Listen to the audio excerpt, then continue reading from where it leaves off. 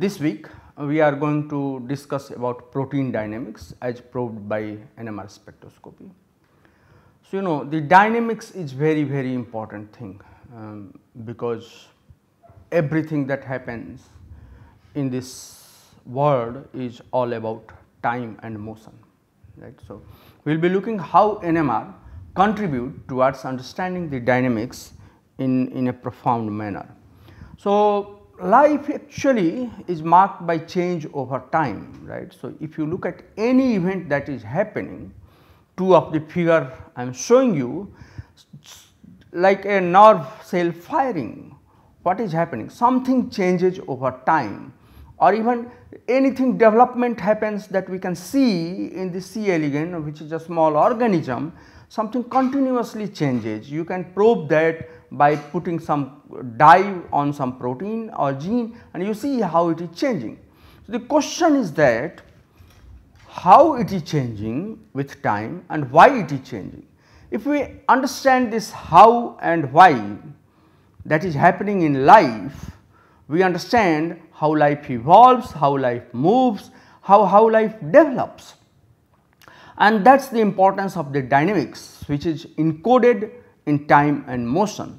So, to understand these changes that happens in the in life or in organism or at cellular level or at molecular level, we need to probe the dynamics happening over time. And the main factors that probe dynamics or which changes are the protein. So, protein in the last lectures we have seen that how we can get the structure of a protein, but you remember protein are not static entity, they are quite dynamic, they have a dynamic personality. So, they have a various sorts of motion that we are going to discuss this week. They have various sorts of motion and those motions are needed for their function. Now they move to do catalysis, they move to communicate with each other or signal transduction or attacking to other organism in pathogenesis. So, everything is dictated by the protein dynamics, and proteins are the main actor of all the cellular process that happens in the life. So, you can consider proteins as a soft matter and that has a multi-dimensional energy landscape where it is here it is shown. So, here what I draw is a entropy axis and here is the energy axis. So, you see the entropy of the protein changes with the with the energy. So, on the top of this funnel, this is typically called folding funnel or energy landscape.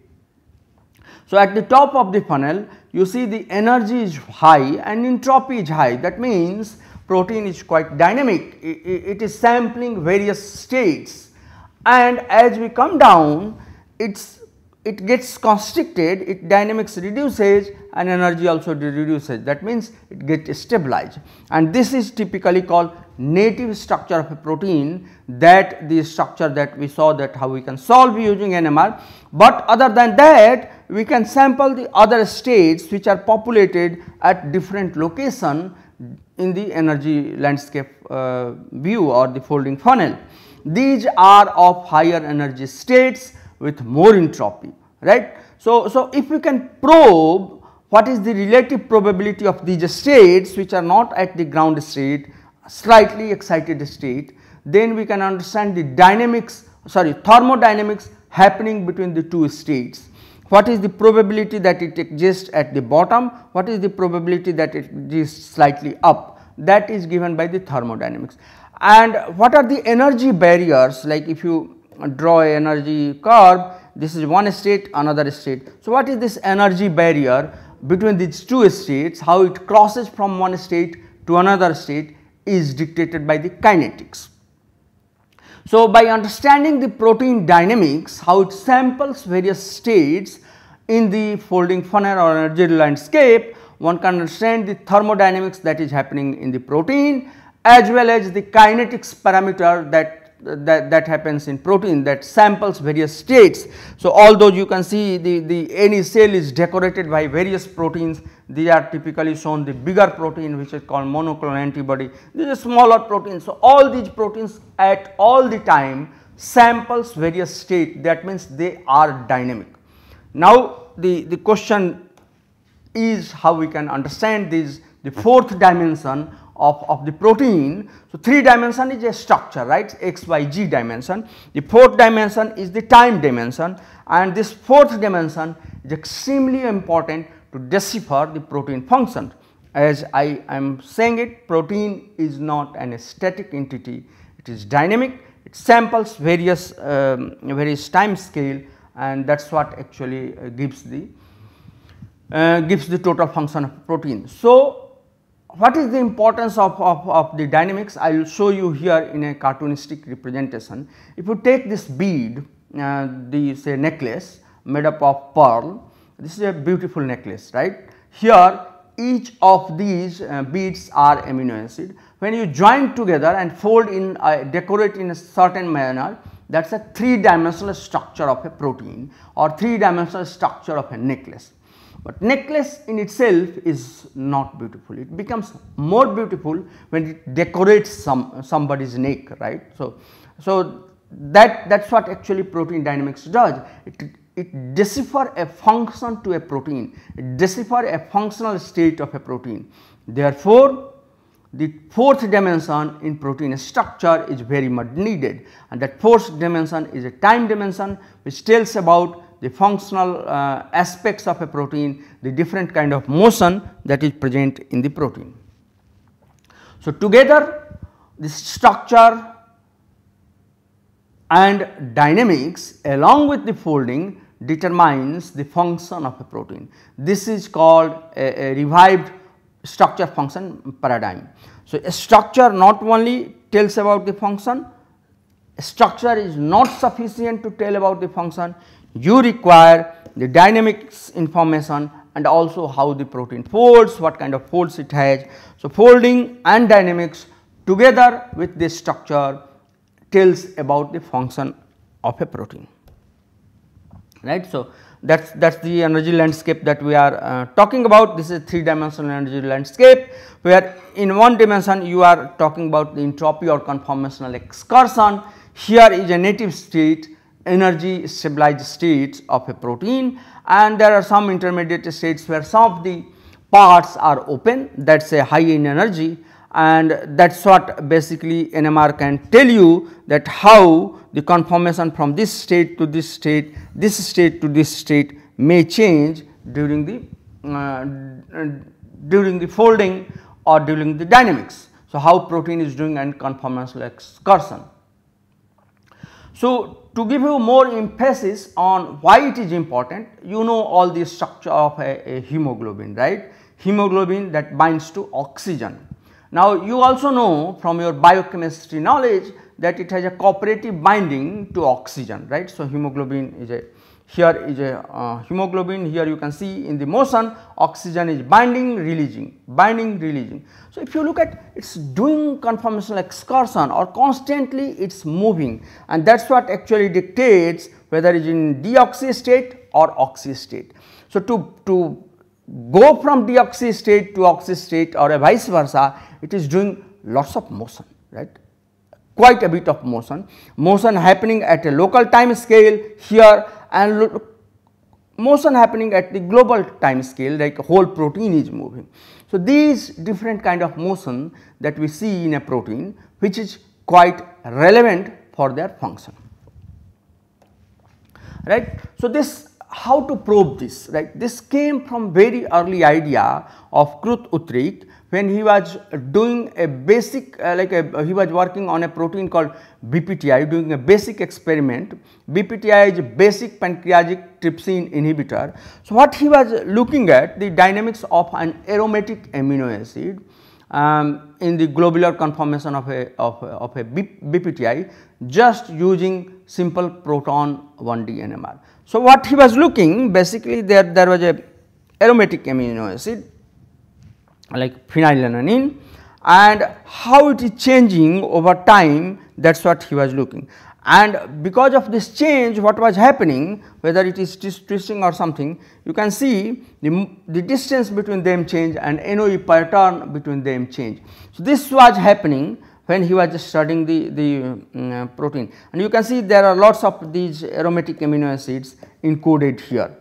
So, he was probing essentially aromatic amino acid, and to probe the motion, what he did, he recorded the temperature dependence 1D NMR and look at the chemical shift of these aromatic amino acids.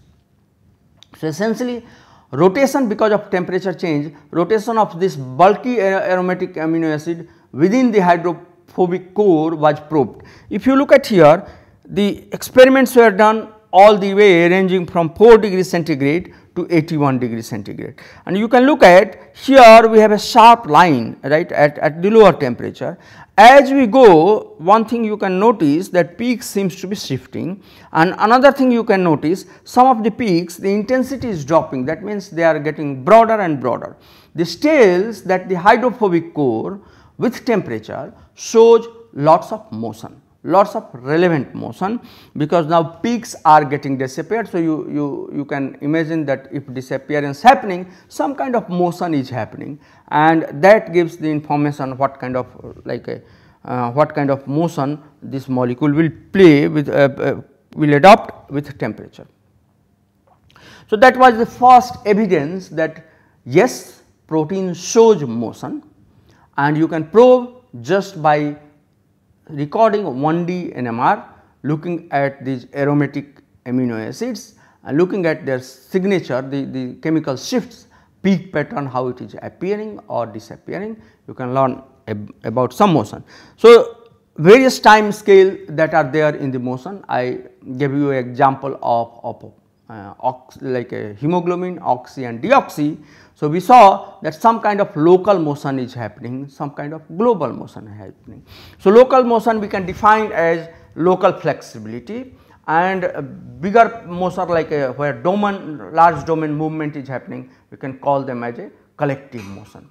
So, local motion we can define as kind of bond vibration, a bond is vibrating, the whole methyl is rotating, the loop is moving like this, or a side chain rotamers like in methyls moving something like this. So, that is like a fan, wings of a fan, those are called local flexibility, whereas global flexibility, whole large motion is doing motion like this. So, if you capture all these motion that may happen in a protein, the time scale that can range from femtosecond to second time scale. The local motion will be at a faster time scale, femtosecond, picosecond, nanosecond, microsecond, and larger domain motion can happen in microsecond, millisecond and second time scale. Now, if you look at the different techniques, in fact can capture all these motions, right. So, the one of the prominent that in this course we are discussing about the NMR technique. So, NMR relaxation can actually captures the motion that is coming from picosecond to second time scale. X-ray can also capture, it reports you indirectly in terms of B factor, it can captures again femtosecond to second time scale. The slower time scale motion using NMR can be captured using hydrogen deuterium exchange. So, if you couple hydrogen deuterium exchange with the NMR, you can capture the slower time scale motion ranging from millisecond to time to second time scale. We will be looking exclusively on this towards the end of this week, where we are replacing proton with a deuterium and looking at with what rate it goes up. Now, the another important technique, fluorescence can also reports, then UV visible can also capture, Raman gives you about motion, infrared or even MD simulation, some of the faster motion you can capture from femtosecond to microsecond time scale. However, many of these techniques lack resolution, like a fluorescence you need to have a tag and you are looking at the local motion of that tag or global motion of whole protein. UV visible encodes, but actually resolution lacks, Raman lacks resolution. Infrared again is not that resolved. MD is high resolution, but it is a computational technique. So, you do not know right how they behave in solution. You can mimic it, but essentially to prove that you have to do experiment. On the other hand, NMR is well tuned to give the motion at a various time scale in a residue specific manner or in an or at an atomic resolution. So that is what one can do it by probing some of like this NH probe in the protein, and that will tell about local flexibility like a bond vibration, methyl rotation, loop movement, side chain rotamer, or a collective motion if we understand how these like these two loops or two domains are showing correlative motion, a larger domain motion that will come in microsecond to second time scale. So, essentially NMR is tuned to provide you local flexibility as well as collective motion ranging from picosecond to second time scale. Okay. So, basically various atomic resolution methods that we discussed in the last slide, they are essentially can probe it.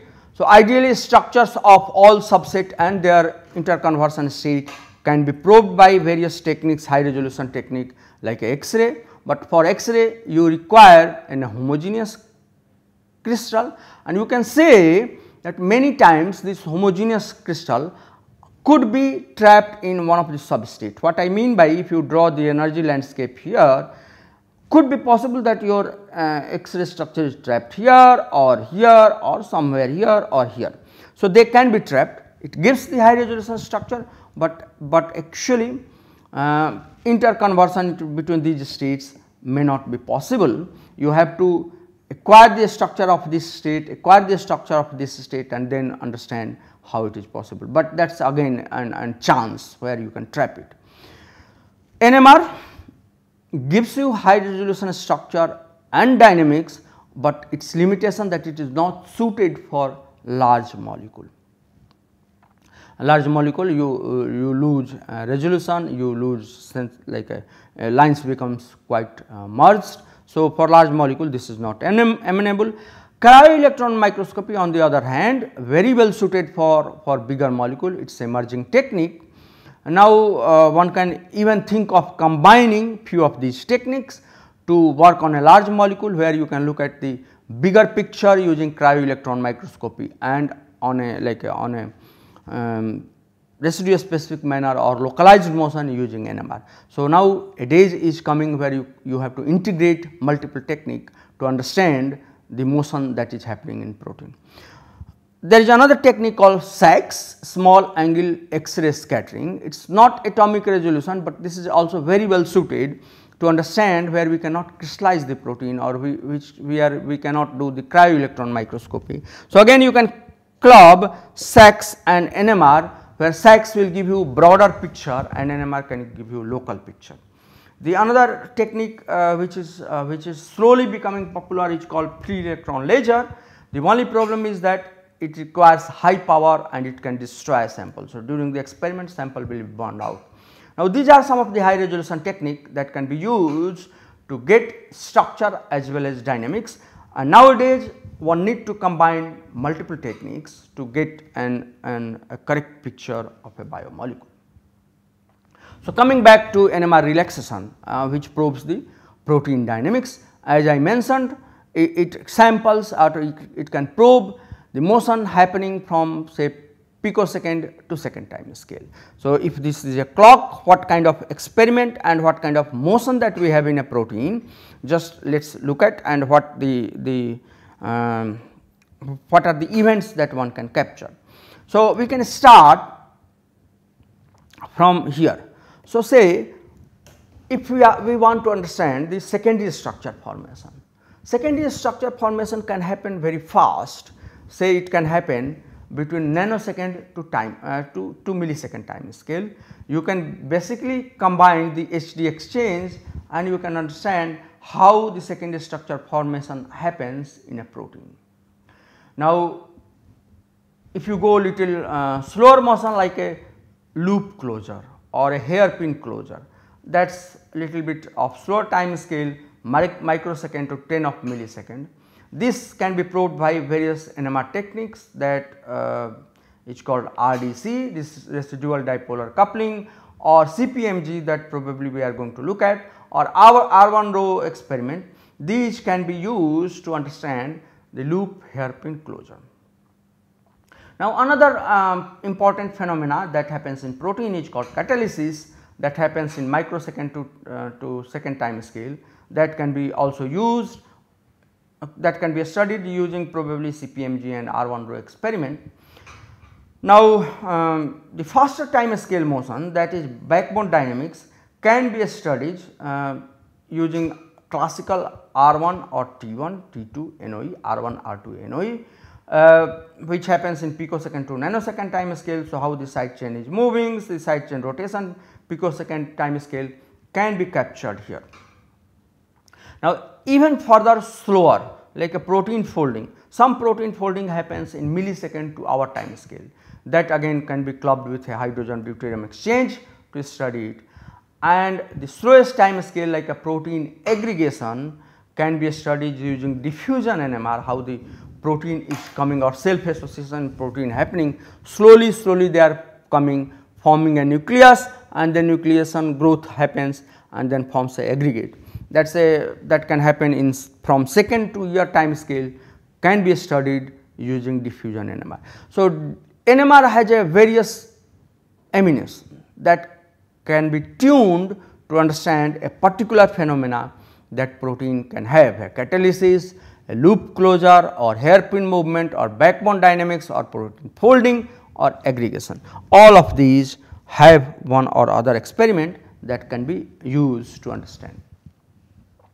Now, NMR relaxation essentially looks at the nuclear spin relaxation, and that provide the information. The fast motion on time scale can we call it picosecond to nanosecond time scale. This can be done in laboratory from nuclear spin relaxation, whereas the slower time scale motion, which comes in microsecond to millisecond time scale, can be done in a rotating frame nuclear spin relaxation. Okay. And magnetization exchange spectroscopy, that we will be looking at something called ZZ exchange, which is motion in time scale of millisecond to second time scale, can be done by magnetization exchange spectroscopy. So, here fast time scale, like typically we know that R1, R2 are fast time scale, it is a laboratory frame relaxation. R1 row rotating frame relaxation can probe us microsecond to millisecond time scale, and then something called magnetization exchange spectroscopy from millisecond to second time scale. So, these are typically experiment that one can do it. Now, typically we use heteronuclear spin because heteronuclear is very well suited to give you sharp lines, and due to its excellent relaxation property, proton is very abundant and it has a different relaxation property or faster relaxation property than heteronuclei. So, typically in protein NMR we do heteronuclear spin relaxation, and that basically gives us an idea how to characterize the dynamics process in a protein. So, in this week we are going to look at what are the T1, T2 NOE phenomena, how do we measure this, and how they report about the dynamics in the protein, how we can derive the relaxation parameter from these experimental data that we record, the T1 experiment, T2 experiment, and heteronuclear NOE, what are the time scale that they capture and that we can measure by NMR, and how these relaxation parameter presented to illustrate the motion that is happening in protein. And essentially we are also going to look at how we can set up these experiment to measure the protein dynamics. Okay. So, let us talk little bit more about the motion, and then that will help us in designing the experiment. So, as I was saying protein motion affects the NMR parameter, various kind of motion. This local motion, it is a fast time scale motion, picosecond to nanosecond time scale. So, each bond is making some motion, either rotation or movement like a conformation like excursion, all these are happening. That is called fast time scale motion. Or the whole molecule, if you look at this protein is of two domains, say beta domain and a helical domain, and connected by a loop. The whole protein is tumbling, which has a rotational correlation time. that is a slow time scale motion. So, microsecond to millisecond time scale. So, if I want to probe this local motion as well as the collective motion, I need different kind of experiment. In one case it should only probe here, in another case it should probe whole motion, and that is what we were saying. For a local motion we just can exploit the NH bond, the excursion that NH bond is doing, the relaxation property of NH bond, and that can be proved by the bond vibration or a methyl rotation or loop movement. The collective motion, which is essentially a larger domain motion like from here to here, this can also be done, right. So, another orthogonal technique like a fluorescence. You can add a fluorophore here, you add a fluorophore here and do time resolved FRET. You know how they are coming closer, they are going far, and you can plot it essentially, that is by fluorescence, but then you are looking at how the two probes are coming together and going together. Essentially in NMR you do not need to add anything extrinsic, you can look at this collective motion or cross correlated motion by understanding collective large domain motion.